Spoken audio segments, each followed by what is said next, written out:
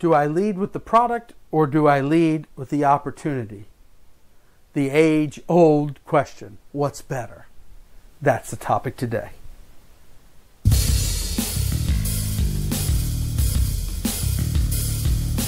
This is the 365 Days of Multi-Level Marketing Journey to Freedom podcast with Rome Batchelor, where Rome shares his daily journey from down and out to total financial freedom in 1 year, along with pro tips, tricks, strategies, and tools to help you join in on the journey. Now, here's Rome with today's Journey to Financial Freedom podcast.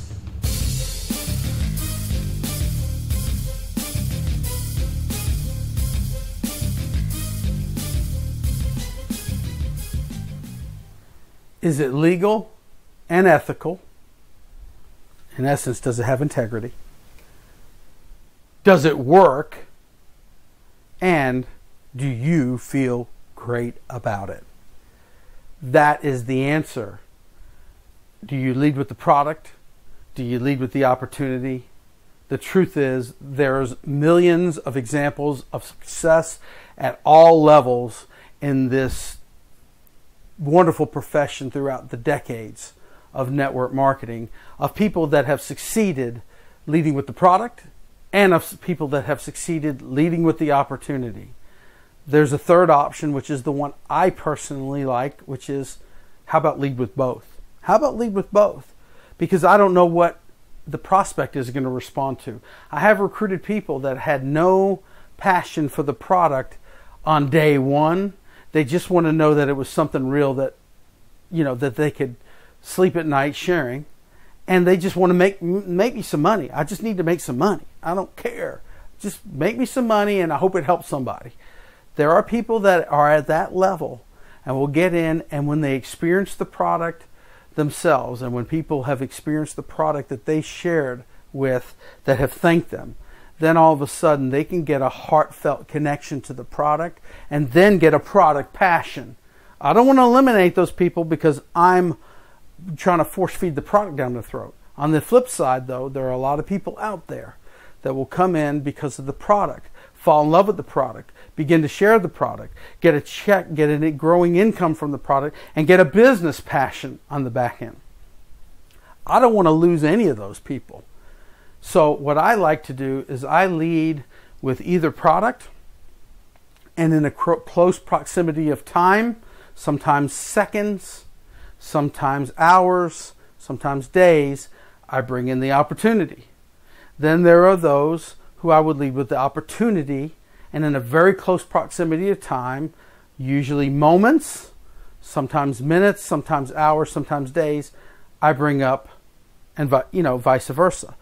So I lead with both, and whatever they tend to respond to most, that's what I emphasize most. Not to ignore the product or the opportunity, but to emphasize the thing that they respond to most. And in many cases, people respond to both, depending on what your product and your opportunity is. But I don't want to alienate any. So that's my emphasis. But we spend so much time on this podcast talking about team building techniques, building and prospecting a team with opportunity sort of lingo. And part of that's on purpose because I don't know your product. I have to talk from a generic sense, but also because I believe that the greatest potential in this profession is building a team, because that's where you leverage the other people's efforts, and that's the most potential. Getting paid a little bit off the efforts of a lot of people can get you the highest potential income. Also, it brings you the most security, because if you're just customer based and something happens to your ability to produce, your income stops growing and slowly will diminish. And therefore, what have you left to your family? A limited income.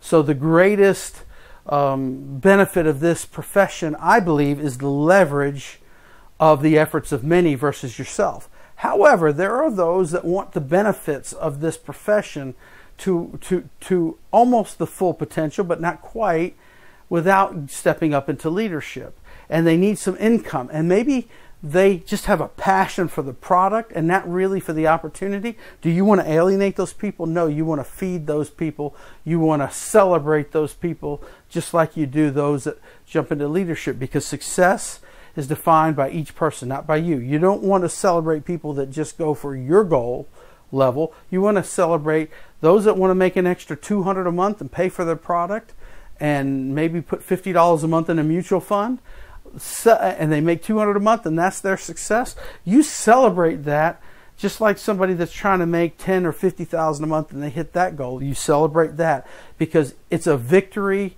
for that person. Success is an individual thing, and you as the upline, you as the coach, you as the leader need to celebrate each person, because quite often when people hit one goal, human nature is to stretch to the next goal. People will expand and grow into it, especially if you're recommending the right resources and you're getting people around the campfire. The dreams of others will tend to rub off. But you celebrate people where they're at and make them feel good where they're at, and you'll have better retention and people will grow into it. That is a major pro tip right there. But for those that want to lead with the product and make an immediate income, I know of no better resource than a book. And all my decades and all the books I've read and all the speakers I've listened to throughout the years, there's none better in this topic than a book called If My Product's So Great, How Come I Can't Sell It? It's called If My Product's So Great, How Come I Can't Sell It? It's by Kim Claver, and Claver starts with a K. And I've been following Kim for over 15 years now. I read her book. One of the wonderful things about this book is she helps you formulate a game plan and a goal of getting 100 customers in 100 days. 100 new customers for just you, not your team, you, in 100 days. And she talks about how to think, what kind of potential income that will be for you immediately, like in 100 days. For some people, that's how to retire in 100 days. And then you can build even further from there. So, if you're needing that really fast 1,000 a month or 500 a month or 2,000 a month or 3,000 a month, I know of no better predictable way than go through Kim's book and take it seriously. She helps you formulate. One of the benefits is the perfect pitch, the perfect message, the perfect script, so to speak, for you that you can get a heartfelt connection to. And she teaches you how to target and find people that have the same that your script will be the perfect message for, so that you have ultimate great response, and how to not get so much rejection, but how to get very good receiving ears and eyes, so to speak, and how to get referrals better than none I've ever heard. So I guess the only resource I can recommend for getting referrals that's even to this level at all is Robert Hollis's $1 Million Question. So if you're opportunity minded, Robert Hollis's $1 Million Question is a great way to get referrals. You can Google it. But if you're product oriented, there's nothing better than Kim Claver's process. She has quite a bit of other resources. She's got some courses. She's got some classes that you can plug into. Just Google Kim. She has a podcast. She's on Facebook. I'm beginning to consider her a friend now. We've been dialoguing. She likes to ask a lot of great thought-provoking questions from time to time on Facebook to get people, and then she'll give some feedback and help people think. But she has brought a class and integrity to this profession, similar to that of Tom Schreiter, Big Al, has an integrity and a way of approaching things that is low rejection and is common sense wisdom that also raises the respectability of this profession like no one else other than maybe Tom Schreiter that I know of. And so with that, that's my endorsement. That's the podcast of today.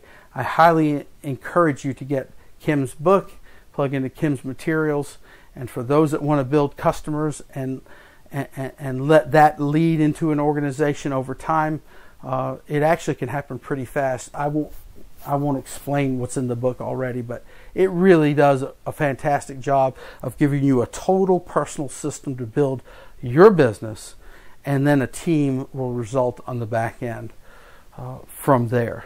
That's today's podcast. I think we answered the question and brought you another tool or a book that will change your business.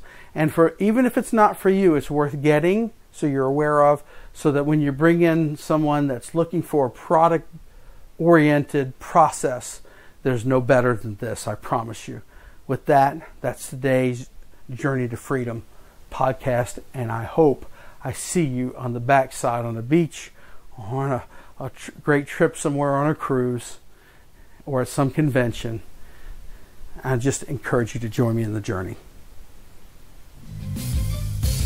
Thank you for sharing today's 365 Days of MLM to Freedom podcast. And remember to email your questions and comments directly to Rome at 365daysofmlm@gmail.com. And until next time, we want to encourage you to join in on the journey.